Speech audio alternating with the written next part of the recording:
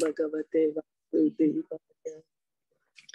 Narayanam Namaskritya Naram Chaiva Narottamam Devim Saraswatim Vyasam Tato Jayam Udiraye Nashta Prayeshu Abhadreshu Nityam Bhagavata Sevaya Bhagavate Uttama Shloke Bhakti Bhavati Neshtaki Om Ajnana Timirandasya Gyananjana Shalakaya Chakshurun Militam Yena Tasmai Shri Guruve Namaha Sri Caitanya Manobhistam Sthapitam Yena Bhutale Swayam Rupa Kadamnayam Dadati Swapadantikam Vandeham Shri Guru Shri Yuta Padakamalam Shri Guru Vaishnavamscha Shri Rupam Sagarajatam Sahagana Raghunatanvitam Tam Sajivam Sadvaitam Savadutam Parijana Sahitam Krishna Chaitanya Devam Shri Radha Krishna Padan Sahagana Lalita Shri Vishakhan Vitamscha He Krishna Karuna Sindhu Dina Bandho Jagatpate Gopesha Gopika Kanta Radha Kanta Namostate Tapta Kanchana Gaurangi Radhe Vrindavaneshwari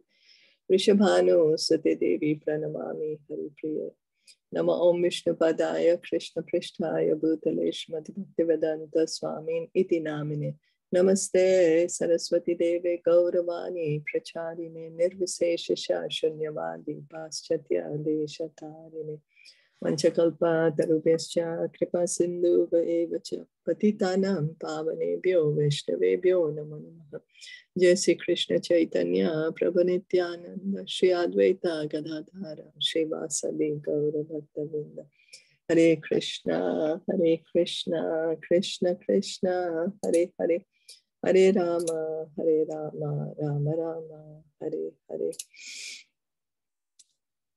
So we are going to continue reading from Srimad Bhagavatam. We are on Canto 3, Chapter 15, and we are on verse 16, where Brahmaji was describing now that the four Kumaras went to Vaikuntha. So reading on, Yatra nahi shreyasam nama panam kama dukhe trumahe sarvartu shribhe vibrajat kevalyam eva murtimat. In those Vaikuntha planets, there are many forests which are very auspicious. In those forests, the trees are desire trees, and in all seasons, they are filled with flowers and fruits, because everything in the Vaikuntha planets is spiritual and personal. In the Vaikuntha planets, the land, the trees, the fruits and flowers, and the cows, everything is completely spiritual and personal. So we are getting a glimpse of the spiritual world. Spiritual world, there are many planets. Inside the planets, now what are there? There are forests, auspicious forests. And the trees, forest means trees. Those trees are kalpa vriksha, desire trees. Means they can fulfill all the desires. And in all seasons, they are filled with flowers and fruits, because everything in Vaikuntha planets is spiritual and personal. So because many people think that, oh, spiritual world is nothing. There is nothing there. That all the variety is only in the material world. Everything we see is only in the material world, and in the spiritual world is nothing, just some light or something. But we are clearly understanding that there is variety there. There's animals, there's fruits, flowers, trees, forests. The trees are desire trees. On this material planet, the trees can produce fruits and flowers according to the order of material energy. But in the Vaikuntha planets, the trees, the land, the residents, and the animals are all spiritual. There is no difference between the tree and the animal, or the animal and the man. So here everything is material. We have these material bodies, and we are inside the body. We, the spirit soul, is inside the body. But in the spiritual world, we do not need a material body. We do not have a material body. Over there, we are seeing there are people, there is trees, there is animals, but none of them have material bodies. All have spiritual bodies. So we can see that there are spiritual bodies. It's not that spiritual body means nothing or it's just energy. No. So here the word Murtimat indicates that everything has a spiritual form. Formlessness, as conceived by the impersonalist, is refuted in this verse. In the Vaikuntha planets, although everything is spiritual, everything has a particular form. The trees and the men have form, and because all of them, although differently formed, are spiritual, there is no difference between them. So because everything is spiritual, although someone is a tree and someone is an animal or someone is a form of a man, there's no difference. There's no difference at all. Here we have differences, right? Because the forms are different. So the material, the consciousness is different.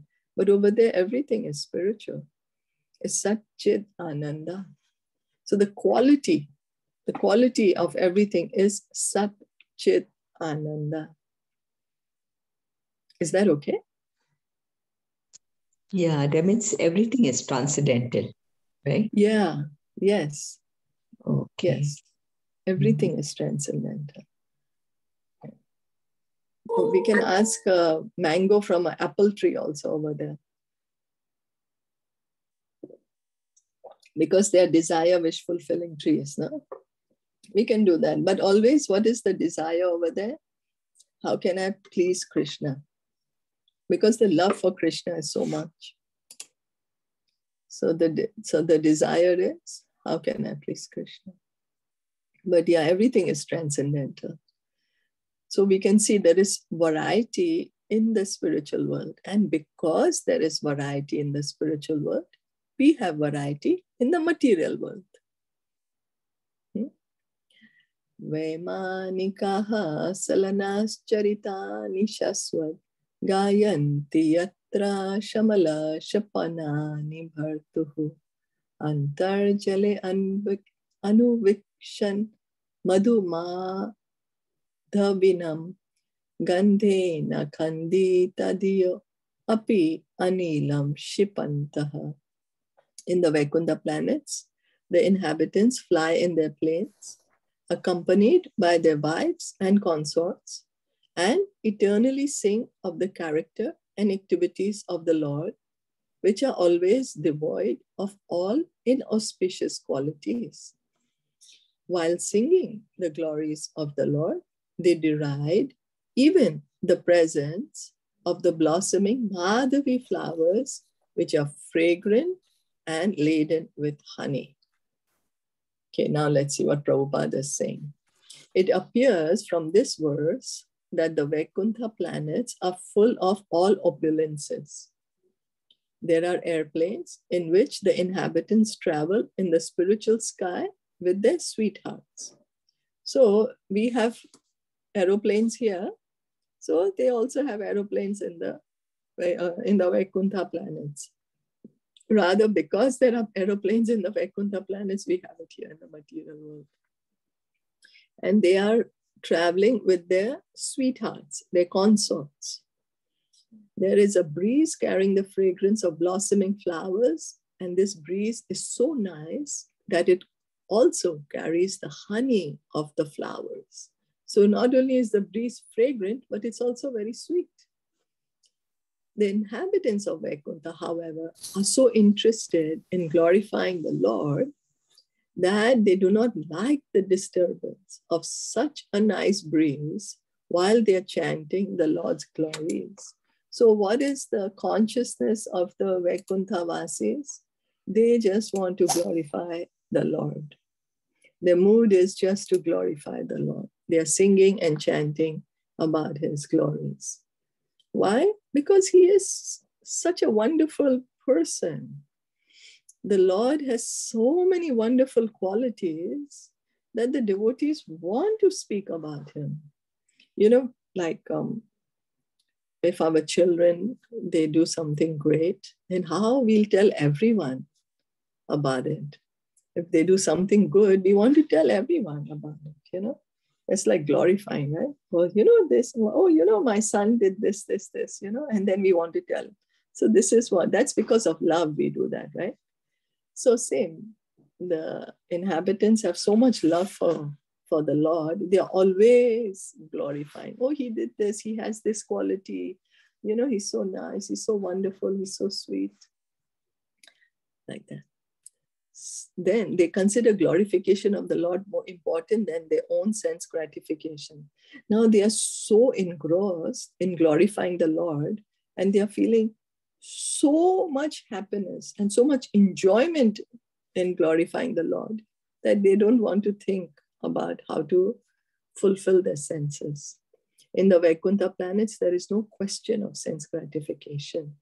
To smell the fragrance of a blossoming flower is certainly very nice, but it is simply for sense gratification.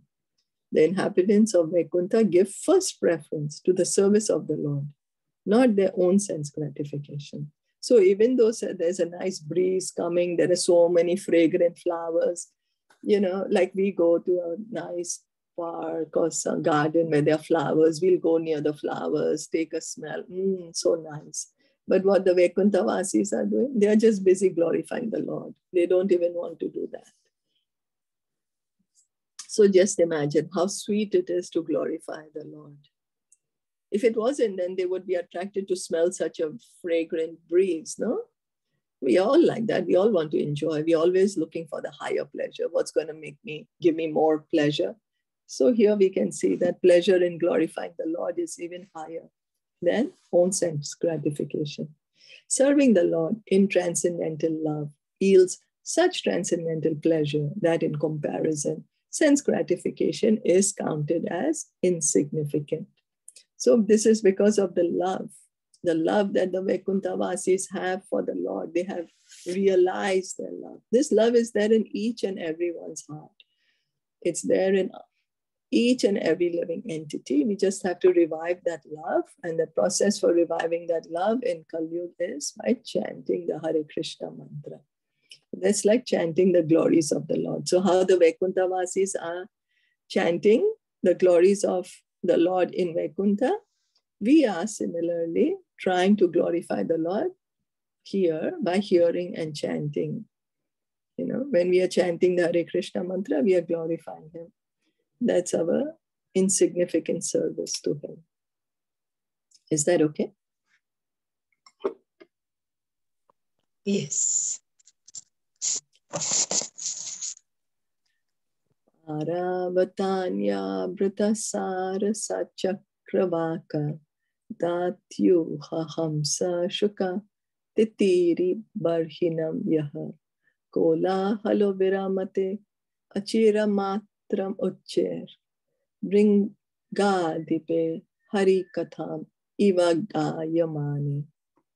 When the king of bees hums in a high pitch, singing the glories of the Lord, there is a temporary lull in the noise of the pigeon, the cuckoo, the crane, the chakravaka, the swan, the parrot, the partridge, and the peacock. Such transcendental birds stop their own singing simply to hear the glories of the Lord. Such a nice scene. Now we see that the bees, the king of bees. Okay, let's hear in Prabhupada's words. This verse reveals the absolute nature of Vaikuntha. There is no difference between the birds there and the human residents.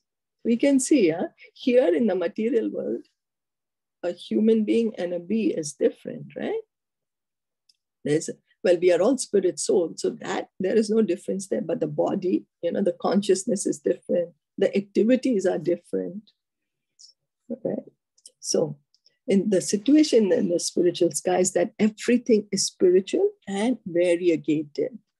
Spiritual variegatedness means that everything is animate. There is nothing inanimate. Even the trees, the ground, the plants, the flowers, the birds, and the beasts are all on the level of Krishna consciousness. So Everyone there is Krishna conscious. The special feature of Vaikuntha Lok is that there is no question of sense gratification. In the material world, even an ass enjoys his sound vibration. But in the Vaikunthas, such nice birds as the peacock, the chakravak, and the cuckoo prefer to hear the vibration of the glories of the Lord from the bees. So the bees are humming the glories of Krishna.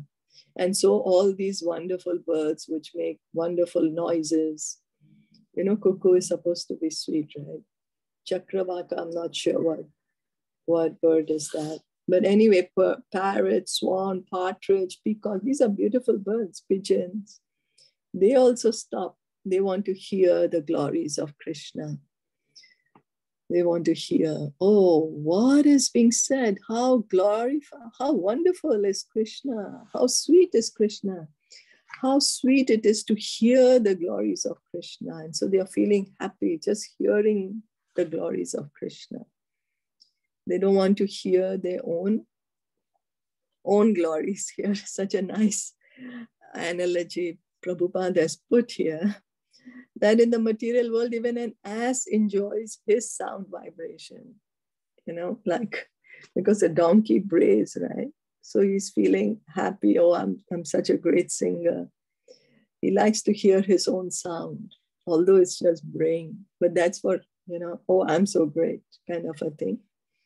But in the Vaikuntha planets, everyone is glorifying the Lord. So now we can see why we are here in the material world.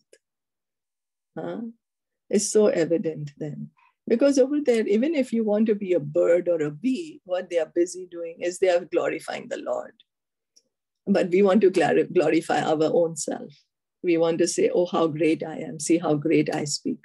And so in the material world, even an ass enjoys his own vibration. That's why we are here in the material world. Because we want to glorify ourselves.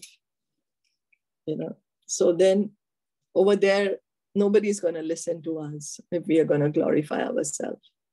Nobody's going to encourage us in that. Everybody is busy glorifying Krishna or Lord Narayan. Any comments?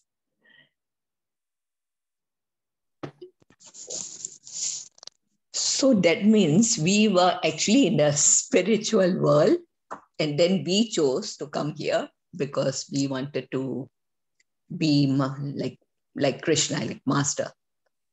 Is it like that? So many times devotees would ask Prabhupada, yeah. So was I there in the spiritual world? If I was there, why did I leave Krishna? So then like Prabhupada would say, of course, we have Prabhupada would answer it differently at different times. Sometimes he would say, see, now you have a disease, right? You have malaria. Now you will say, let me find out which mosquito bit me.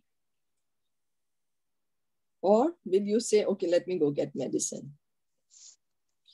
So Prabhupada would say, don't try to find out where were you there or no? Just chant Hare Krishna and you will go back there.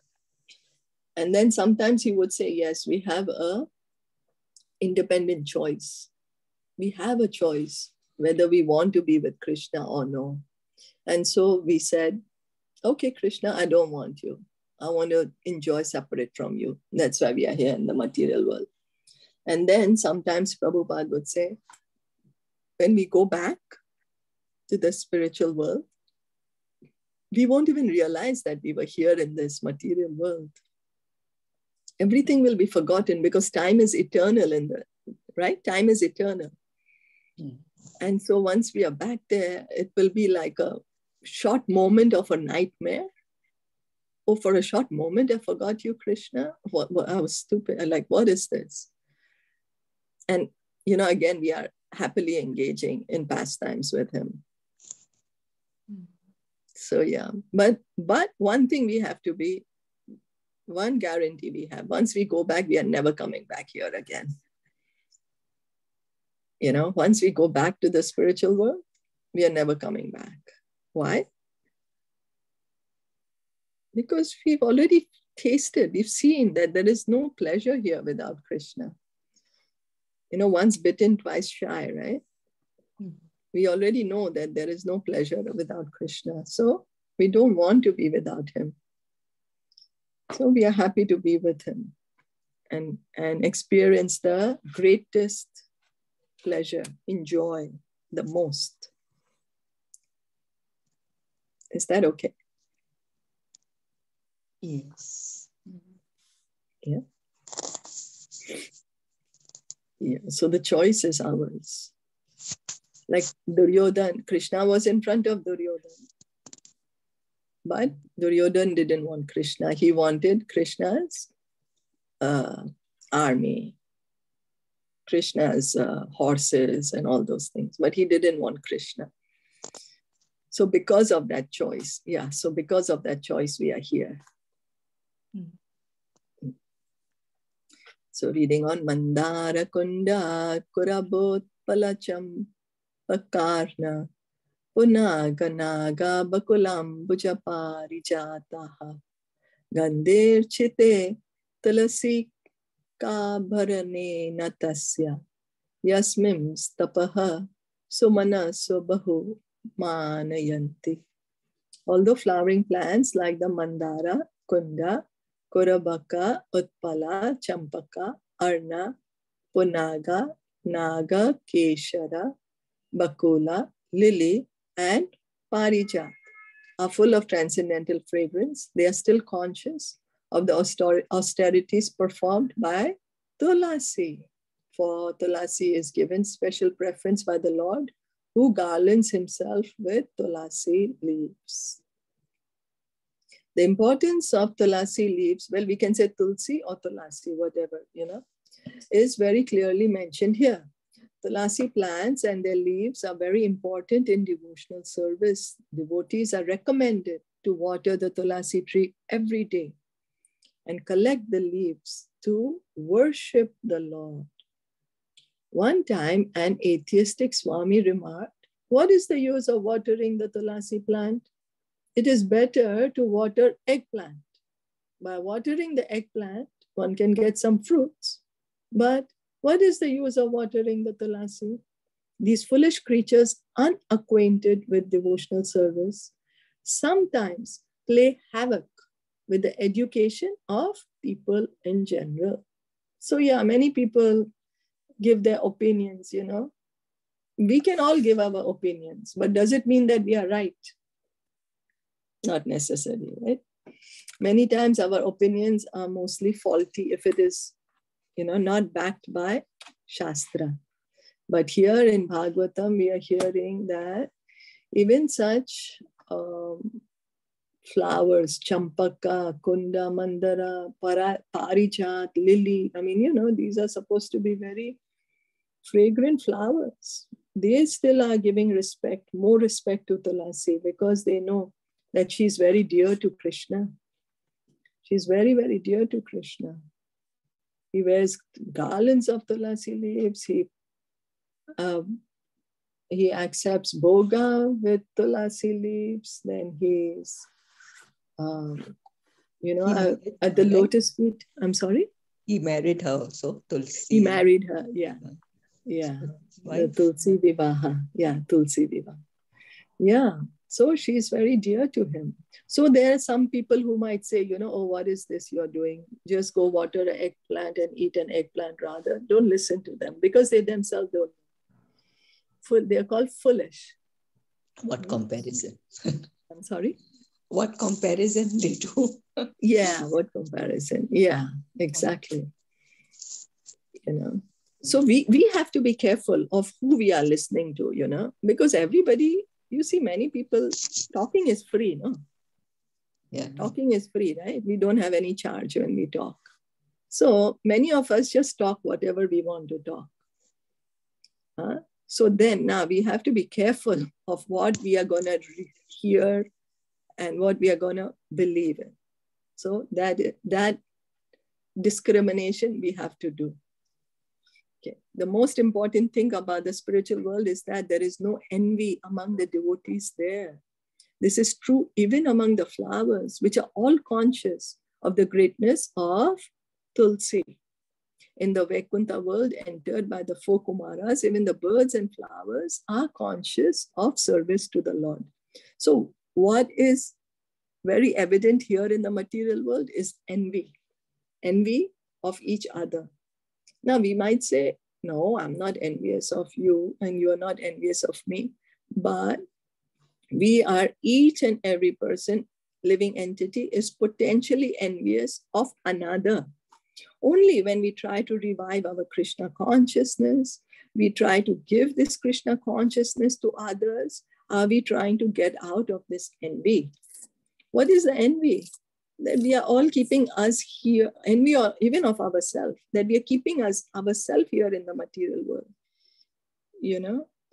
keeping us ourselves in the darkness, in the illusion, keeping ourselves away from the truth, and then keeping others away from the truth, away from who they truly are. That's the reason the devotees are so compassionate. They are non-envious. Non-envious. What does that mean? Because they love Krishna so much, and they understand Krishna's heart, that Krishna loves everyone. And so they also love everyone. And so they want to see everyone happy. And they know that everyone can be happy only when we are situated in our original loving position with Krishna. And so they want to give this Krishna consciousness to everyone, spread the holy name to everyone. That is true non-enviousness. Is that okay? So we should also try to give this Krishna consciousness to everyone, encourage everyone to hear and chant about Krishna. But we shouldn't say, hey, you stupid, you don't know what's the Kalyug, what is the realization? I mean, what's the perfection? I'm greater than you. Follow me, chant. No, not in that mood, They're just going to irritate people that way. And it's not good for our egos. With all respect, with all humility, because we need to respect everyone, right? Respect everyone. So try to encourage them. Try to tell them, oh, would you like to, try to hear and chant this Hare Krishna mantra, revive your original position. In a very, very humble way, in a very friendly way, in a very respectful way. Because everybody has their own beliefs. And then when we are following a particular belief, we get very attached to it, So with due respect, then we try to introduce them to chanting the Hare Krishna mantra.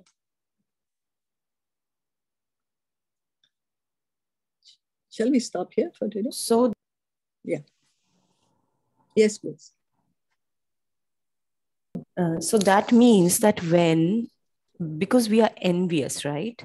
So if we are giving Krishna to others, our enviness also becomes less towards others? Yes. Okay. Because we want them to be truly happy. And we can be truly happy when we are situated in our original position, in our loving relationship with Krishna. Okay. But we shouldn't be proud that, oh, see, we are doing this service. Exactly. Yeah. But is it that we don't need to tell anybody, or because in our own heart we are not proud, right? Krishna would notice that. I'm sorry? Krishna would notice our intentions, like in my heart, what we are serving and what we are doing it to please Krishna. Yeah. And when we are giving others Krishna, we need to give Krishna to others, encourage others to chant in a mood that I have no qualification. Who am I, I have no qualification. Let me just be an instrument in the hands of Krishna. I am just an instrument. We are all instruments actually in the hands of Krishna. That's why Krishna says in Bhagavad Gita to Arjuna, Nimitta Matra Savya Sachi. We are all instruments. Depends, do we want to be an instrument of envy? Do we want to be an instrument of anger? We want to be an instrument of greed? We want to be an instrument of hatred? Or do we want to be an instrument of love, an instrument of compassion, an instrument of mercy? The choice is ours. So when we are trying to encourage others to chant Hare Krishna, try in that mood that I'm just an instrument, my dear Krishna. Please use me as an instrument of your love. We have nothing. We have no qualification. We are just trying to encourage, others, because Krishna is in their heart.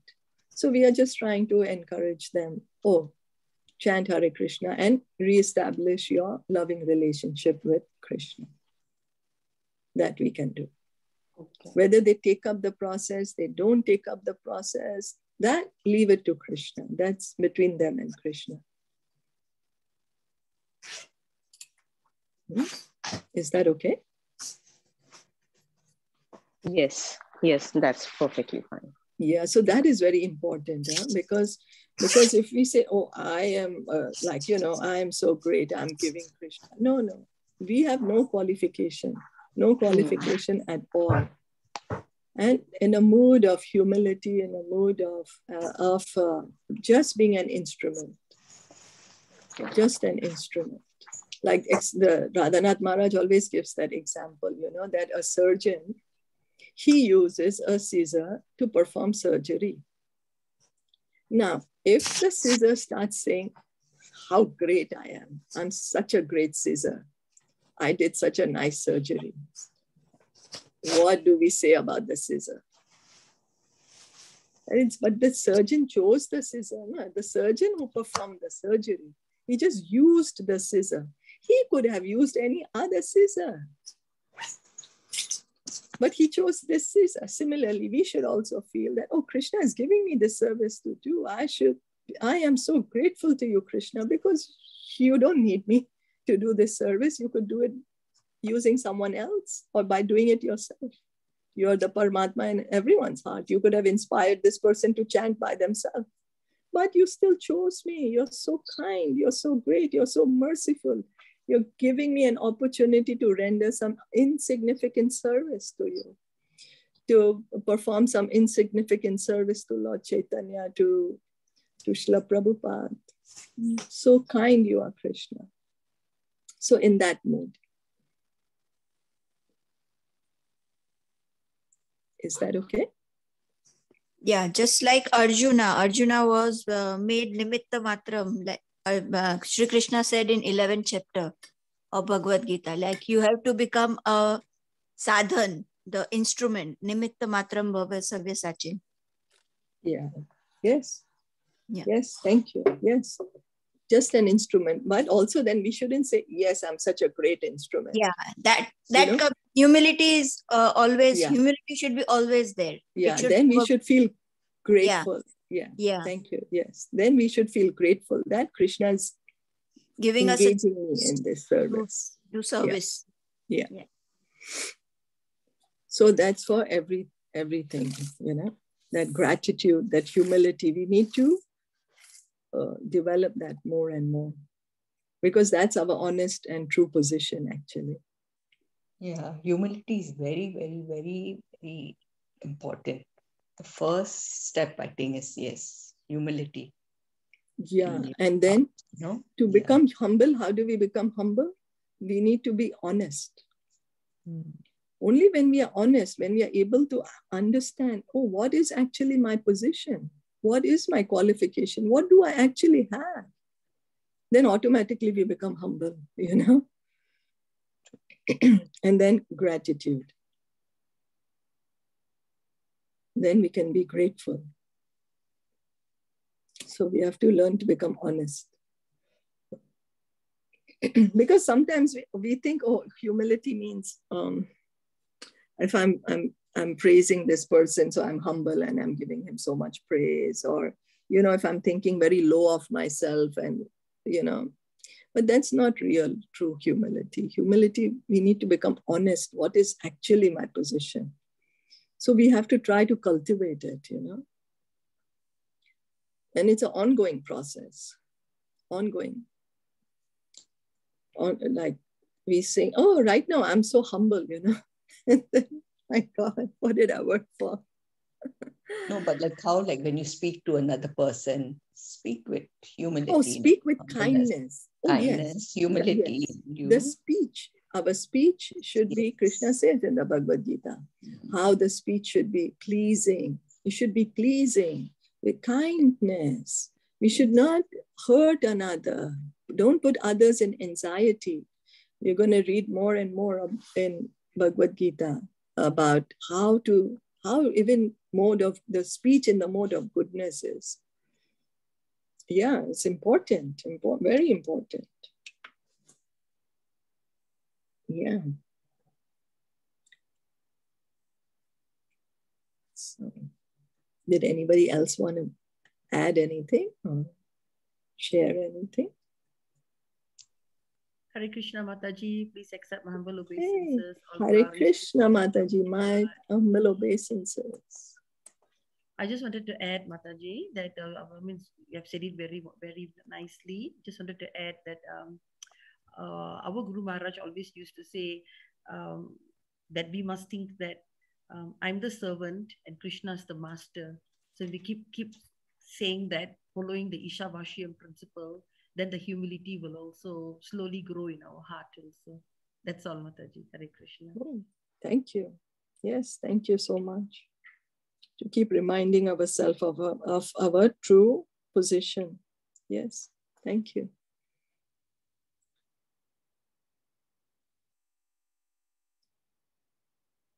Anything else? If no, then we'll stop here for today. Thank you so much for joining in today morning. Srimad Bhagavatam ki jai, Shila Prabhupada ki jai, Gaur Premanande, Hari Bol, Hare Krishna.